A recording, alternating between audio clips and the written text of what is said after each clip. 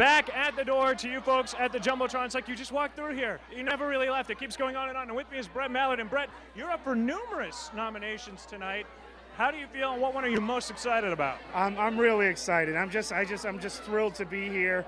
I'm thrilled to represent Ragtime with the actor-singers, and I'm excited to have the audience actually see the medley of Ragtime tonight in the show. So just got my fingers crossed and hoping for the best. Are you performing in this medley tonight? Oh no, I'm sitting back and watching. Thank you very much. Well, I am performing in the Theater Awards medley, but not the Ragtime medley. All right, so you're staying out of the Ragtime medley, beginning involved with someone else's show. Is that really a wise idea for someone that's being involved in all these different aspects? You know, you throw caution to the wind on a night like this, Eric. Now you came as Johnny Cash tonight, which we find very exciting. The Man in Black look. Johnny Cash look going here. You know, I didn't want to expend too much on a tux because I'm going to be on the stage most of the night. I hope. No.